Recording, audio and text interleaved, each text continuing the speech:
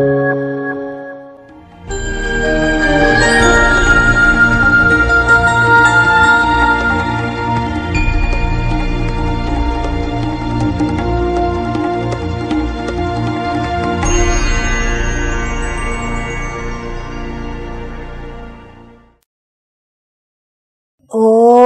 शांति। ओम शांति। आज की तारीख है 7/7/19 और आज की ज्ञान मुरली सुनेंगे हम प्राण प्यारे अव्यक्त मूर्तधारी अव्यक्त बाप दादा की ज्ञान मुरली। रिवाइज कोर्स की तारीख है 26/12/84।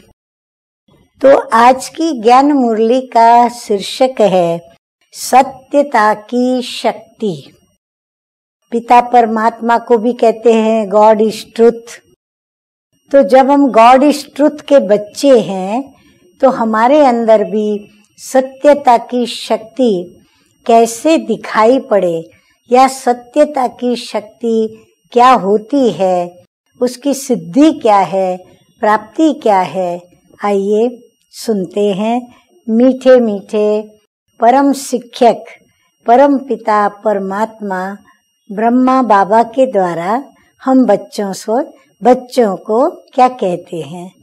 तो बाप दादा कहते हैं सर्वशक्तिमान बाप आज विशेष 2 सत्ताओं को देख रहे हैं।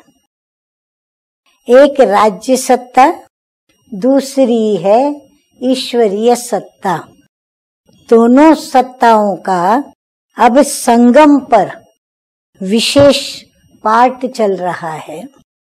राज्य सत्ता हलचल में है, ईश्वरीय सत्ता सदा अचल अविनाशी है। ईश्वरीय सत्ता को सत्यता की शक्ति कहा जाता है क्योंकि ईश्वरीय शक्ति देने वाला कौन? तो बाबा कहते हैं ईश्वरीय सत्ता को सत्यता की शक्ति कहा जाता है क्योंकि देने वाला सत बाप, सत शिक्षक और सतगुरु है। इसलिए सत्यता की शक्ति सदा श्रेष्ठ है। सत्यता की शक्ति द्वारा सतयुग सचखंड स्थापन हो रहा है। सत अर्थात अविनाशी भी है, सत अविनाशी है। तो सत्यता की शक्ति द्वारा अविनाशी वर्षा जो हमको बाप के द्वारा मिलता है, तो वो अविनाशी वर्षा, अविनाशी पद प्राप्त कराने वाली पढ़ाई, अविनाशी जो भी वरदान प्राप्त किए हैं तो सब क्या है? अविनाशी हैं।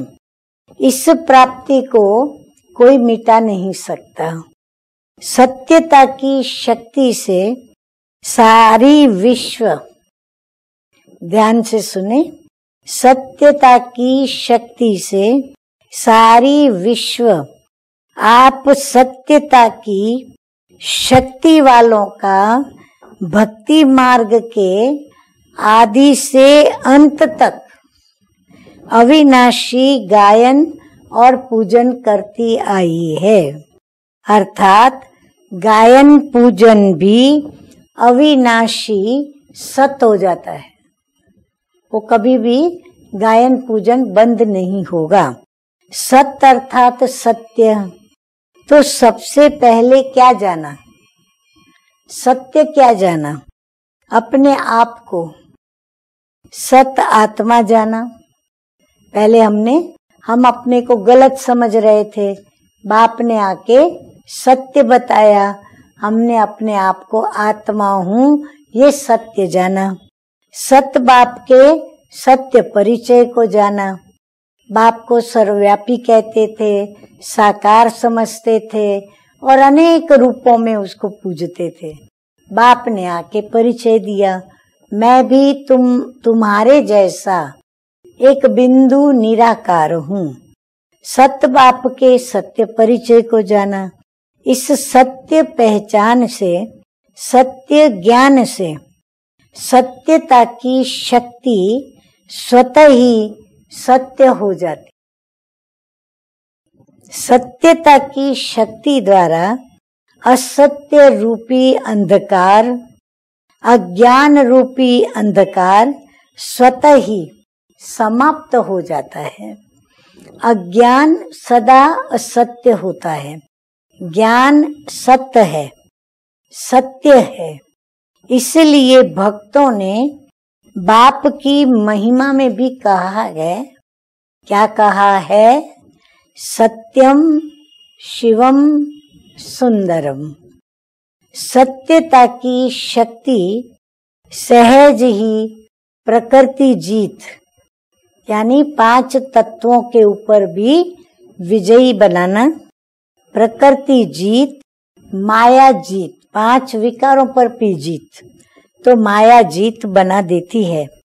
अभी अपने आप से पूछो, सत बाप के बच्चे हैं तो सत्यता की शक्ति कहाँ तक धारण की है? अभी हमें दिल दर्पण में स्वयं को देखना है।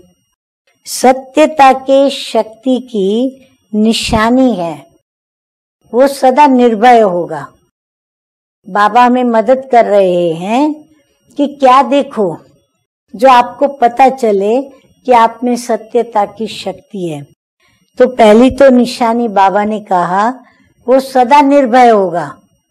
कैसी भी परिस्थिति आए, कैसी भी व्यक्ति का सामना करना पड़ा, कुछ भी हो जाए, वो सदा निर्भय रहेगा। वो भयभीत नहीं रहेगा, घबराया हुआ नहीं रहेगा। जैसे मुरली में सुना है कि सच तो बिठो नच, जो सच्चा होता है तो वो नाचता रहता है। अर्थात सत्यता की शक्ति वाला सदा बेफिक्र और निश्चिंत होने के कारण, निर्भय होने के कारण खुशी में नाचता रहेगा। जहाँ भय है, चिंता है, वहाँ खुशी में नाचना नहीं। अपनी कमजोरियों की भी चिंता होती है।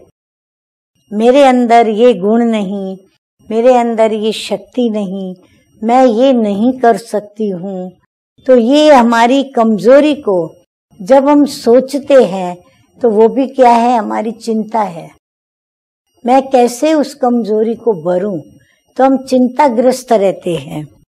अपने संस्कार व संकल्प कमजोर हैं तो सत्य मार्ग होने के कारण मन में अपनी कमजोरी का चिंतन चलता जरूर है। कमजोरी मन की स्थिति को हलचल में लाती है। हाँ, सभी अनुभवी हो ना इस बातों के। चाहे कितनी भी कमजोरी अपने को छिपावे, वह आर्टिफिशियल अल्पकाल के समय प्रमाण, परिस्थिति प्रमाण बाहर से मुस्कुराहट भी दिखावे, लेकिन सत्यता की शक्ति स्वयं को महसूस अवश्य कराती है। कितना भी हम बाहर से मुस्कुरा लें, मुस्कुराहट आवे, लोग हमारी मुस्कुराहट से प्रभावित भी हो जाएं, परंतु स्वयं को छलते हैं, धोखा देते हैं। इसीलिए अंदर में महसूस जरूर होता है कि मेरे अंदर सत्यता की शक्ति नहीं है। बाप से और अपने आप से छिप नहीं सकता, वहां तो स्पष्ट है। दूसरों से छिप सकता है, चाहे अलबेलेपन के कारण या अपने आप को भी कभी कभी महसूस होते हुए भी चला भी लेवे, फिर भी सत्यता की शक्ति मन में उलझन के रूप में, उदासी के रूप में, व्यर्थ संकल्प के रूप में आती जरूर है। अगर उदासी आई, मन अंदर में उलझता गया, उलझा हुआ रहा, या फिर व्यर्थ संकल्प चले, तो ये निशानी है कि सत्यता की शक्ति उस समय हमसे बहुत दूर है। तो सत्यता के आगे असत्य टिक नहीं सकता। जैसे भक्ति मार्ग में चित्र दिखाया है, क्या चित्र दिखाया है? सागर के बीच सांप के ऊपर नाच रहे हैं। कौन नाचेगा? जो विजयी होगा वही नाच पाएगा।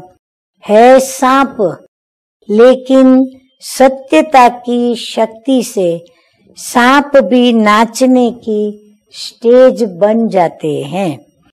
कैसी भी भयानक परिस्थिति हो, माया का विकराल रूप हो, संबंध संपर्क वाले परेशान करने वाले हो, वायुमंडल कितना भी जहरीला हो, लेकिन सत्यता की शक्ति वाला इन सब को खुशी में नाचने की स्टेज बना देता है। वो सांप उसके लिए नाचने का प्लेटफॉर्म बन जाता है, स्टेज बन जाता है ड्रामा का, और वो उस पे नाचता है। तो ये चित्र किसका है? आप सभी का है ना। बाबा कहते ये चित्र कोई और का नहीं, लेकिन आप लोगों का है। सभी कृष्ण बनने वाले हैं। बाबा कहते जो भी उस पे नाचेगा वो है श्री कृष्ण। तो बाबा कहते मेरे आप सभी बच्चे श्री कृष्ण बनने वाले हो। ऐसा नहीं श्री कृष्ण एक है। अगर हम सांप पर नाचेंगे हम भी कृष्ण बनेंगे। इसी में हाथ उठाते हैं ना। जब पूछा जाता है लक्ष्मी नारायण कौन बनेगा, राम सीता कौन बनेंगे, तो हम सभी हाथ किस में उठाते हैं? लक्ष्मी नारायण में। तो लक्ष्मी नारायण बनना माना राधे कृष्ण बनना, तो हम सभी हाथ उठाते हैं। राम के चरित्रों में ऐसी बातें नहीं है जितनी श्री कृष्ण के लिए रोमांचकारी बातें हैं, ऐसी राम की कथा में नहीं। उसका अभी अभी वियोग, हाँ राम की बात हो रही है अभी, उसका अभी अभी वियोग, अभी अभी खुशी है।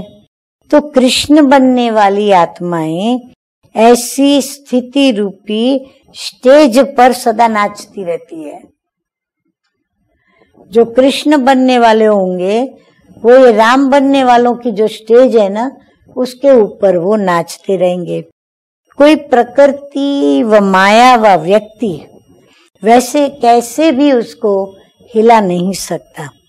माया को ही अपनी स्टेज व सैया बना देंगे। यह भी चित्र देखा है ना। सांप को सैया बना दिया और कौन उसमें लेटा हुआ रहता है? लक्ष्मी नारायण का कंबाइंड स्वरूप श्री विष्णु, अर्थात विजयी बन गए। तो सत्यता की निशानी सच तो नच, ये चित्र है। सत्यता की शक्ति वाले कभी भी डूब नहीं सकते। सत्य की नैया डगमग खेल कर सकती है, लेकिन डूब नहीं सकती। डगमगाना भी खेल अनुभव करेंगे, उसमें घबराएंगे नहीं। ये भी एक खेल लगेगा उनको। आजकल खेल भी जानबूझकर ऊपर नीचे हिलने के बनाते हैं ना। है गिरना, लेकिन खेल होने के कारण विजयी अनुभव कर कितनी भी हलचल होगी, लेकिन खेल करने वाला ये समझेगा कि मैंने जीत प्राप्त कर ली। ऐसे सत्यता की शक्ति अर्थात विजयी के वरदानी अपने को समझते हो। फिर से अपने दर्पण में चेक करें। अपना विजयी स्वरूप सदा अनुभव करते हो। अगर अब तक भी कोई हलचल है, भय है, तो सत्य के साथ असत्य अभी रहा हुआ है, इसलिए वो आपको हलचल में ला रहा है। तो चेक करो, संकल्प, दृष्टि, वृत्ति, बोल और संबंध संपर्क में सत्यता की शक्ति अचल है या हलचल में है? अच्छा, आज मिलने वाले बहुत हैं, इसलिए इस सत्यता की शक्ति पर ब्राह्मण जीवन में कैसे विशेष संपन्न चल सकते हैं, इसका विस्तार फिर कभी सुनाएंगे। समझा? आगे बाबा कहते हैं कि डबल विदेशी बच्चों ने क्रिसमस मनाई कि आज भी क्रिसमस है। ब्राह्मण बच्चों के लिए संगम युग ही मनाने का युग है, पूरा युग मनाने का है। तो रोज नाचो गाओ, खुशी मनाओ। कल्प के हिसाब से तो संगम युग थोड़े दिनों के समान है, इसीलिए ना संगम युग का हर दिन बड़ा है। बाबा कहते हैं संगम युग थोड़े दिन के समान है कल्प के आगे, है ना ऐसे। इसीलिए हम संगम युग का हर दिन बड़ा समझ के मनाएं। अच्छा, सभी सत्यता के शक्ति स्वरूप सत बाप द्वारा सत वरदान का वर्षा पाने वाले, सदा सत्यता की शक्ति द्वारा विजयी आत्माएं, सदा प्रकृति जीत माया जीत खुशी में नाचने वाले, ऐसे सत बच्चों को सत बाप, सत शिक्षक और सत गुरु का याद प्यार और नमस्ते। हम रूहानी बच्चों का रूहानी बाप दादा को याद प्यार, गुड मॉर्निंग और नमस्ते नमस्ते। अब हम सुनेंगे कुछ विशेष चुने हुए अव्यक्त महावाक्य। याद को ज्वाला स्वरूप बनाओ। कई बाबा के बच्चे पूछते हैं कि ज्वाला रूप बनना या ज्वाला रूपी याद या ज्वाला स्वरूप याद माना क्या? कैसे हम ज्वाला रूपी याद में बैठे? तो बाबा समझा रहे हैं कि बाप समान पाप कटेश्वर व पाप हरनी तब बन सकते हो जब आपकी याद ज्वाला स्वरूप हो। ऐसी याद ही आपके दिव्य दर्शनीय मूर्त को प्रत्यक्ष करेगी। इसके लिए कोई भी समय साधारण याद न हो, सदा ज्वाला स्वरूप, शक्ति स्वरूप याद में रहो। स्नेह के साथ शक्ति रूप कंबाइंड हो। आगे बाबा कहते हैं कि वर्तमान समय संगठित रूप के ज्वाला स्वरूप की आवश्यकता है। एक व्यक्ति ज्वाला स्वरूप याद में न बैठे, परंतु संगठन में वो बैठे। ज्वाला स्वरूप की याद ही शक्तिशाली वायुमंडल बनाएगी और निर्बल आत्माएं शक्ति संपन्न बनेगी। सभी विघ्न सहज समाप्त हो जाएंगे और पुरानी दुनिया के विनाश की ज्वाला भड़केगी। इतना ये याद काम करती है। जैसे सूर्य विश्व को रोशनी की और अनेक विनाशी प्राप्तियों की अनुभूति कराता है, ऐसे आप बच्चे अपने महान तपस्वी रूप द्वारा प्राप्ति की किरणों की अनुभूति कराओ। इसके लिए पहले जमा का खाता बढ़ाओ, गुणों का, शक्तियों का, समय का सब खाता बढ़ाओ। जैसे सूर्य की किरणें चारों ओर फैलती हैं, ऐसे आप मास्टर सर्वशक्तिमान की स्टेज पर रहो तो शक्तियों व विशेषताओं रूपी किरणें चारों ओर फैलती अनुभव करेंगे।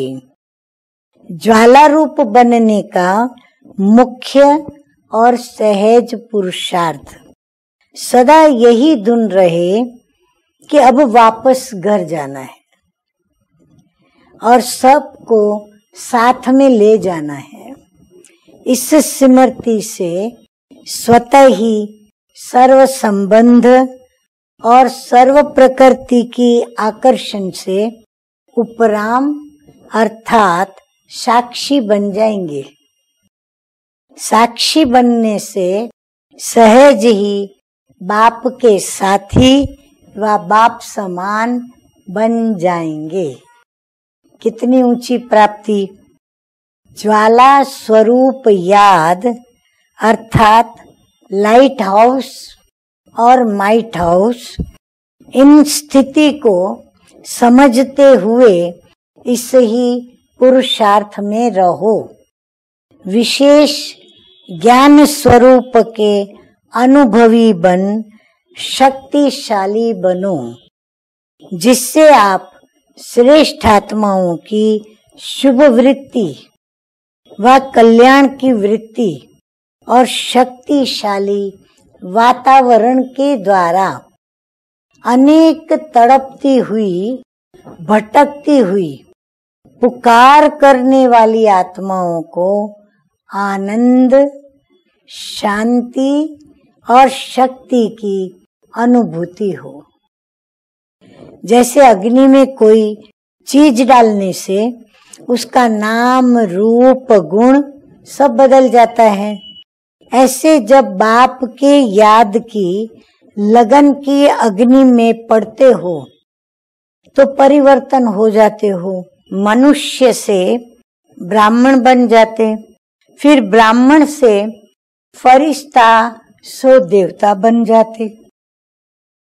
जैसे कच्ची मिट्टी को सांचे में डालकर आग में डालते हैं तो ईंट बन जाती, ऐसे यह भी परिवर्तन हो जाता। इसीलिए इस याद को ही ज्वाला स्वरूप कहा जाता है। सेवाधारी हो, स्नेही हो, एक बल एक भरोसे वाले हो, यह तो सब ठीक है, लेकिन मास्टर सर्वशक्तिवान की स्टेज अर्थात लाइट माइट हाउस की स्टेज, अगर उस स्टेज पर आ जाए, याद ज्वाला रूप हो जाए, तो सब आपके आगे परवाने के समान चक्कर लगाने लग जाए। इतने वो आपकी ओर आकर्षित होंगे। ज्वाला स्वरूप याद के लिए मन और बुद्धि दोनों को एक तो पावरफुल ब्रेक चाहिए। जब जिस घड़ी जहां उसको रोकना चाहे वो रुक जावे, ऐसी पावरफुल ब्रेक चाहिए। और फिर मोड़ने की भी शक्ति चाहिए।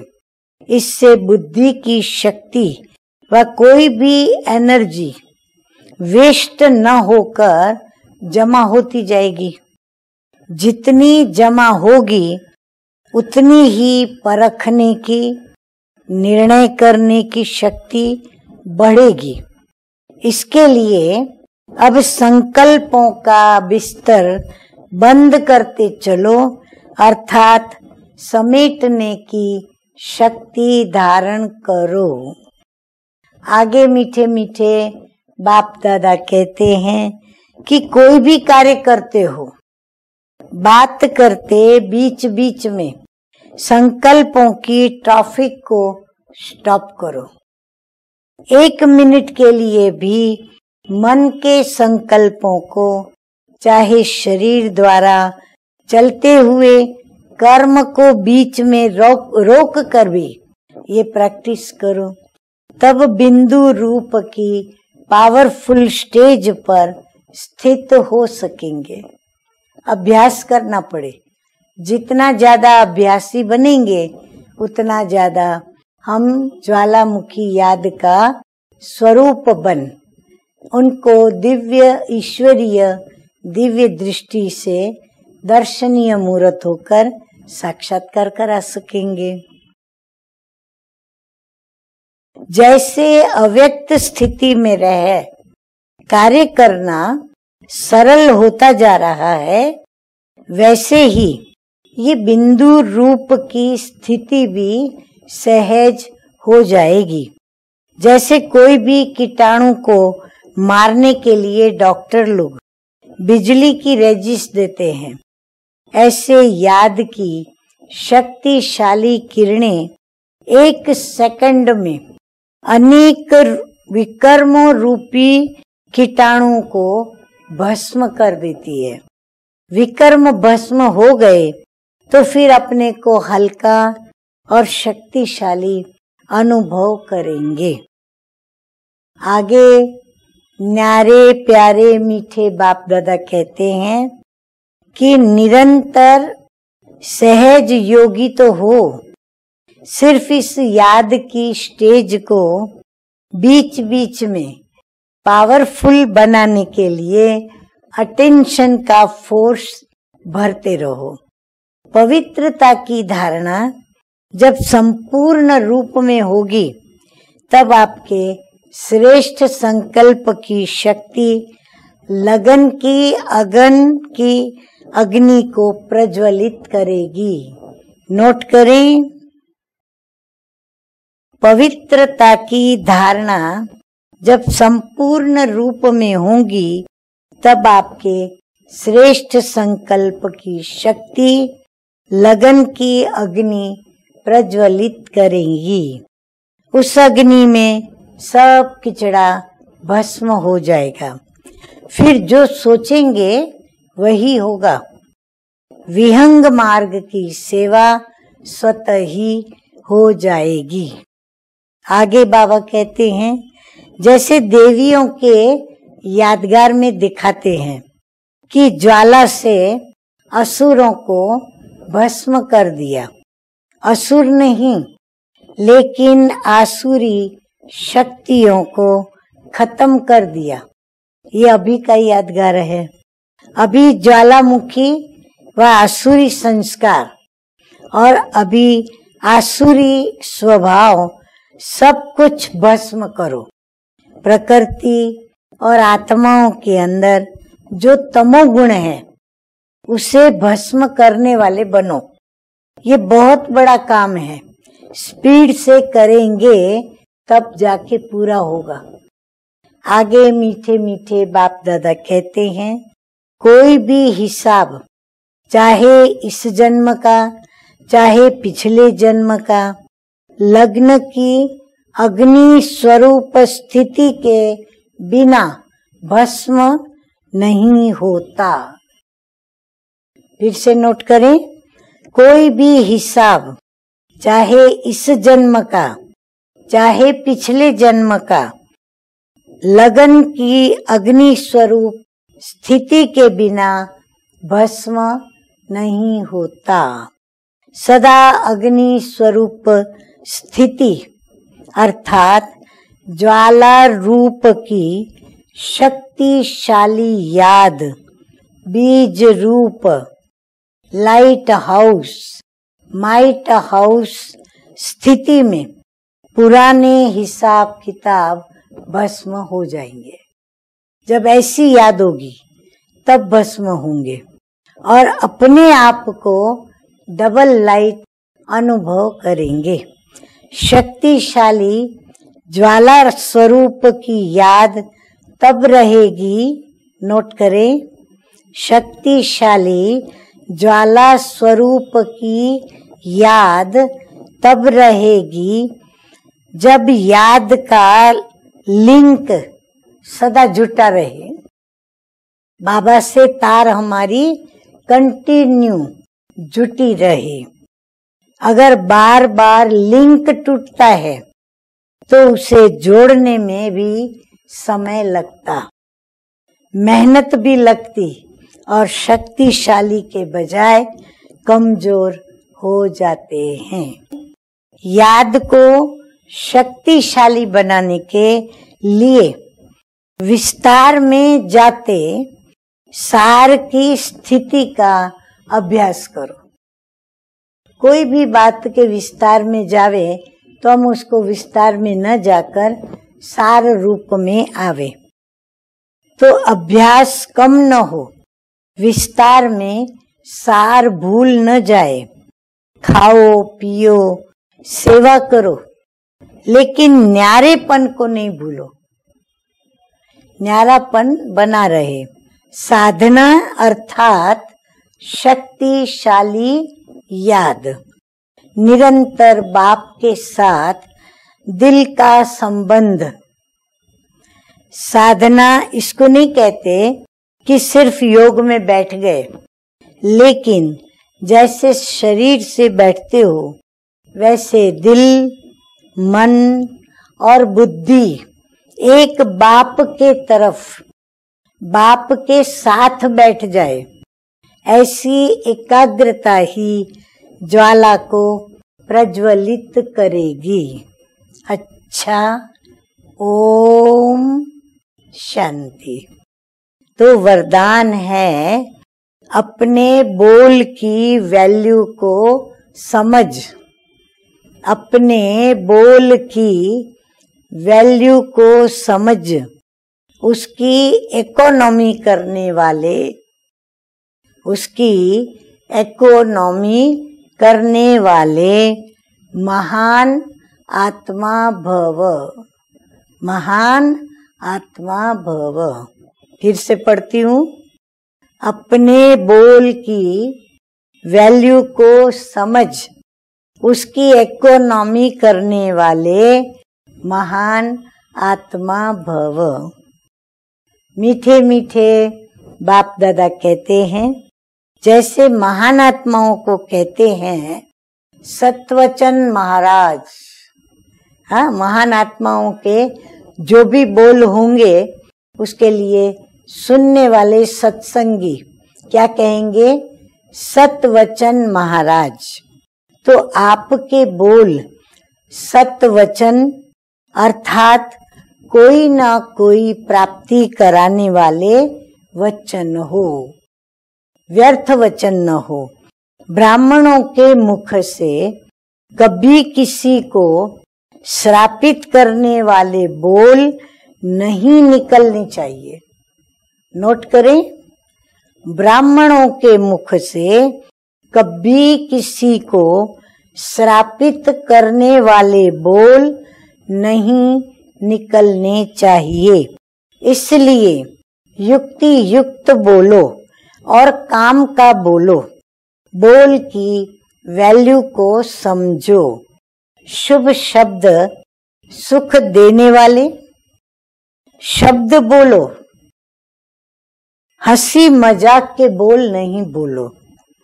बोल की इकोनॉमी करो तो महान आत्मा बन जाएंगे।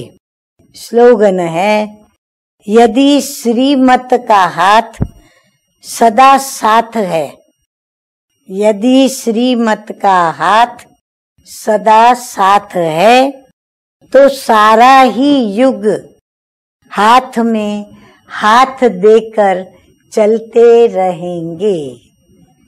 अच्छा, ओम शांति।